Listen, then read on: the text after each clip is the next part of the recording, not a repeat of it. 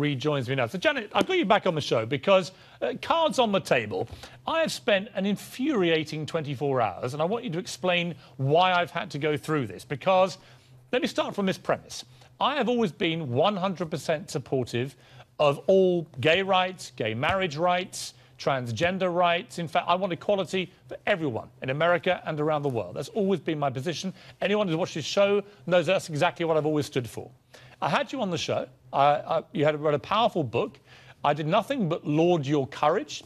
I said you were a fantastic person to be out there, centre stage, selling the message that there's no need to stigmatise transgender people. I called you a woman throughout the interview. I never disputed the fact that you're a woman. And yet today I have spent literally 12 hours being viciously abused by the transgender community, egged on by your own tweeting last night that you were somehow very dismayed by the way the interview had gone. Now, I was surprised because you never said anything during the interview to indicate you were remotely dismayed with any of the terminology I was using. At the end of the interview, you were very cordial. We shook hands. You thanked me for the interview. And off you went. And the interview was done 5 days ago. So I ask you, Janet Mock, to explain to me why you didn't say anything during the interview, why you seemed quite happy with it afterwards, why you then felt the need to tweet quite hostile tweets in my direction, which then sparked this furore amongst the transgender community, because I feel pretty peeved about it. Well, I'm sorry that you feel offended. I think that people in the trans community feel equally as offended. I think that one of the #1 things with trans women specifically is that so much of our lives are open to dissection and illegitimacy and investigation, and we're constantly questioned ever since we're very young that who we are is incorrect, wrong, and should be kept secret. And I think that being someone that is very visible in a stigmatized community. You know, I am a trans woman of color. I'm a young woman, and these are issues that I think that we need to give trans people space to tell their own stories. And we should follow the lead of people who are out there and being visible and actually advocating for these rights. But that's exactly why I had you on the show. That's why I promoted your book. That's why I told everybody to go and read the damn thing. So I ask you again, why have I been vilified for being transparently supportive of you? I don't get it. Maybe you don't get it because you're not a trans woman. Trans women explain to me. Explain to me what I did wrong. What did I do wrong? You called, so before commercial break, we had a lovely conversation, and then all of a sudden you said, who was formerly a man. I was a baby. I was assigned male gender because of the appearance of my genitals. As I grew up, I discovered my girlhood, I discovered my womanhood, and I proclaimed and defined myself for myself, as Audre Lorde says. If we do not define ourselves... Why didn't you correct me at the time? Why didn't you correct me? I did not, because I was scared. If you felt that strongly? I did not, because I was scared. And I wanted to be a cordial guest. And I think that that was probably incorrect of me. I wanted to be kind, I wanted to be generous, because I was appreciative of having 2 segments on a mainstream show. It was my first major appearance as a young trans woman who wrote her first And I thought you were terrific, by the way. For and what it's I worth, thought it was a terrific exchange, too. I think that, by the way, I love that you called Janet, me, that I looked like Beyonce, that you said all of these amazing things, and that was great. Honestly, but I think that also being offensive and being kind are not mutually exclusive things. I think that we can be have great intentions and be good people, but also be ignorant and have a lack of understanding about these issues. And a lot of these things, especially for trans women, are about understanding. Right, okay, it's about understanding. And Janet, intention is great, but we also need action. Okay. Let me cut to the quick about why perhaps confusion has arisen, not just in my mind, but in many people's minds. You are famous in America now, predominantly from a piece you wrote for Marie Claire magazine in 2011. I actually did not write that piece. I didn't write that piece. Well, it's in your words. It's a first-person piece by you.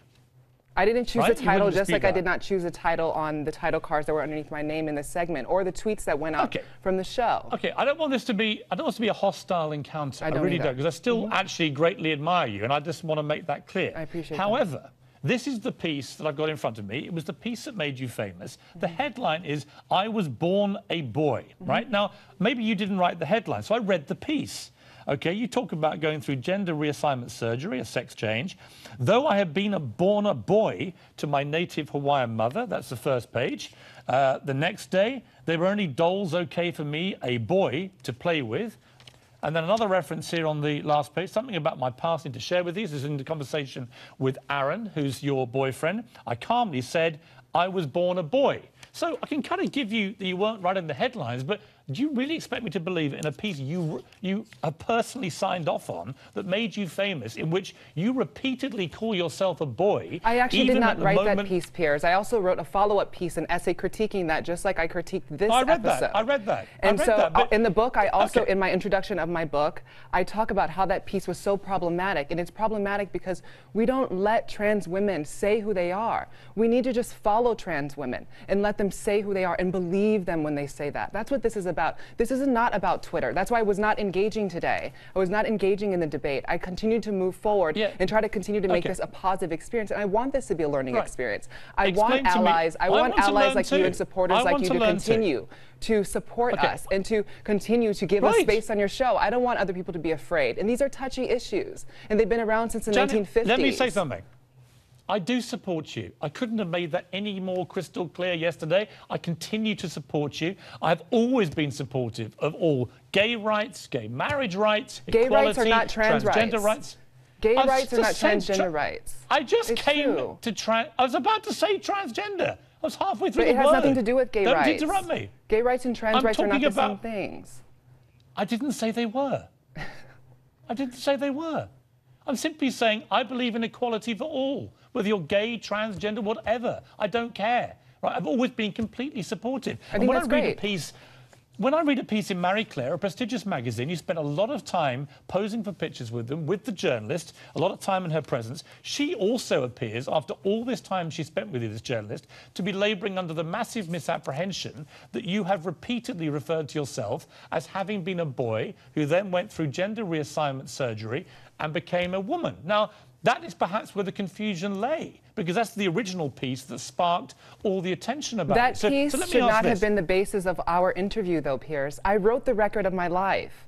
I wrote it. It took me 3 years to write that. It took me years to be the first person in my family to go to college, to be able to have access to those resources and to write this book and to live my life. And my entire life, I've been told that who I am is wrong and should be kept silent. And so for me, that Marie Claire piece is not the basis of my life. My life is in Redefining Realness, this book that is a gift, not for me. It's a gift to young girls like me growing up so that they know that who they are is real and legitimate and that they're valuable and worthy of protection and care. But Janet, we have a moment there of absolute agreement. I don't dispute anything that you've just said. I simply ask that if I'm being vilified for repeating something that has, from the very start of your media profile, if you like, has been which I critiqued in the opening of my book. You've made that very clear. 10 pages in, I critiqued that piece. Here is my point. Why is it? Explain to me. Let me learn something here.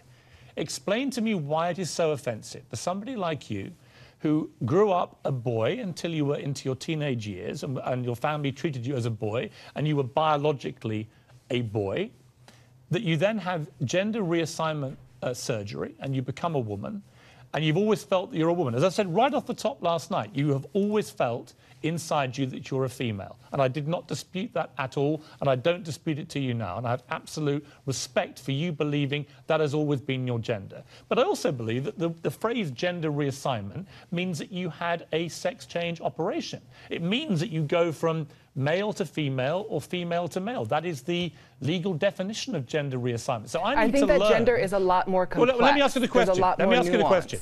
Than that. Let me ask you the question. The question is, here's where I want to learn, because I don't want this to be an ongoing issue that I have with the community of which you are such a great spokesman and advocate.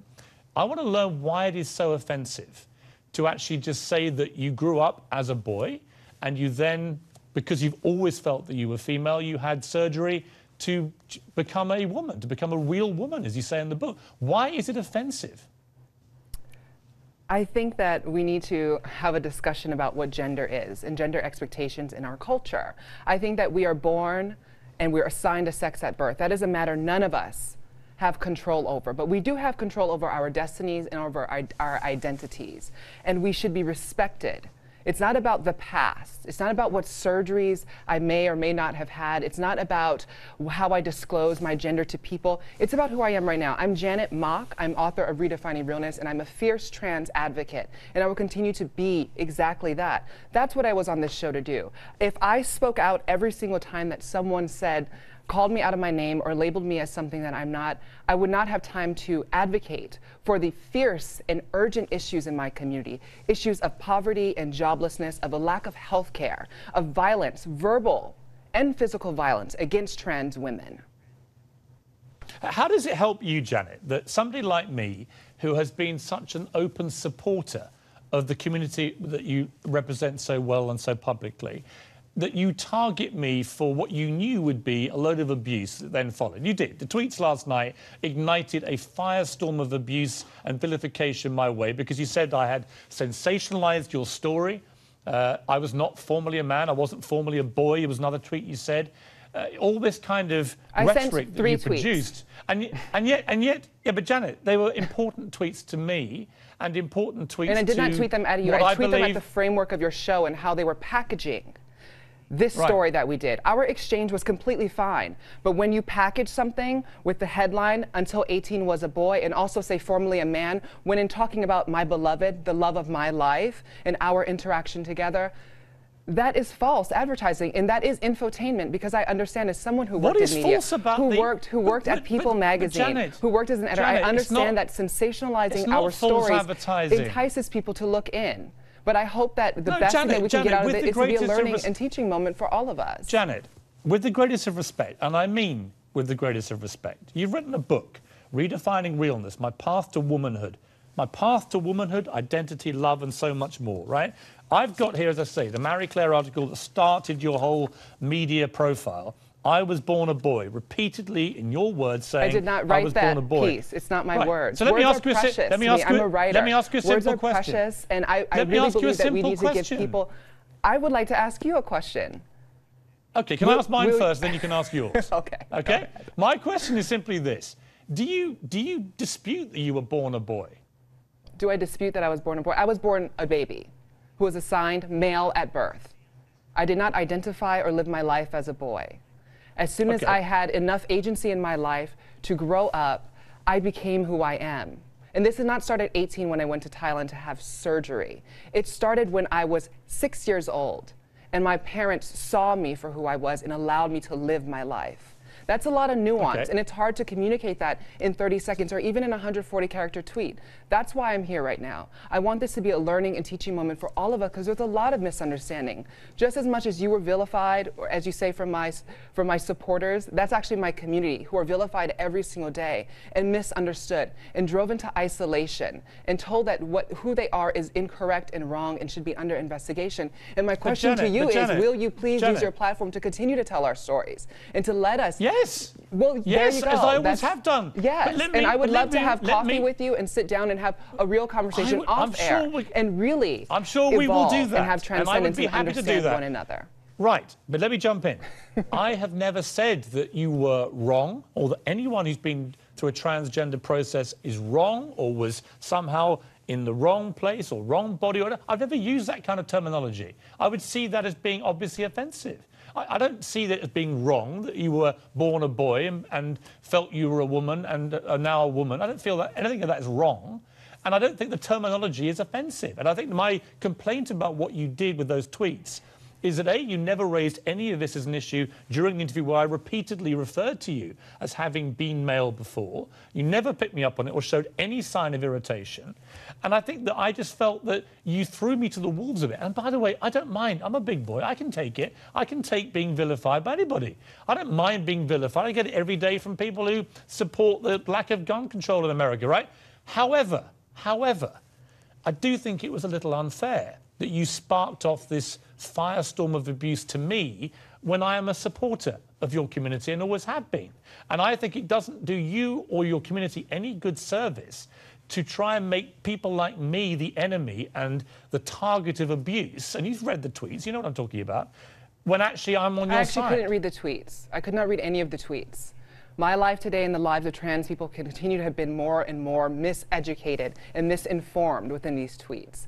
And I think it's bigger than Twitter, and I think it's bigger than this book. This is a conversation I think our country is going through, well, my country, is going through a lot in terms of our culture on trans issues. And how then do we report on these lives without sensationalizing, without enticing, without warping and throwing definitions and labels on people who have the capacity and the know-how and the experience to claim their lives. And I think our exchange was good. You know, you compared me to Beyonce and I live for her, but it was also bad in the sense that it further showed other people in my community that if Janet Mock can be misgendered, if she can be labeled something that she is not, then what does that mean for me?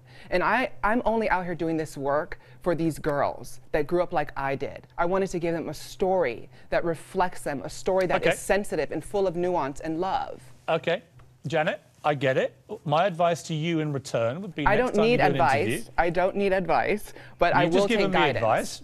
You've just given me advice I perhaps also don't feel I need, but I've taken it in good grace. So let me give you some advice. Next time you're doing a big, high-profile television interviewer and you feel that the interviewer is miscategorizing your identity or your gender, my advice, and I say this in a nice, friendly, respectful way, is say something. Don't pretend it's all gone very well and shake that into his hand afterwards and thank him, and then go off 5 days later and ignite a social media firestorm of abuse in his direction, because that isn't fair either. So I don't try and equate my struggle in life with yours. I've had it pretty easy by comparison. Your book remains a great, inspiring book. I remain a great supporter of the transgender community. I hope we can both move on from this, and I appreciate you coming back on the show tonight. Thank you.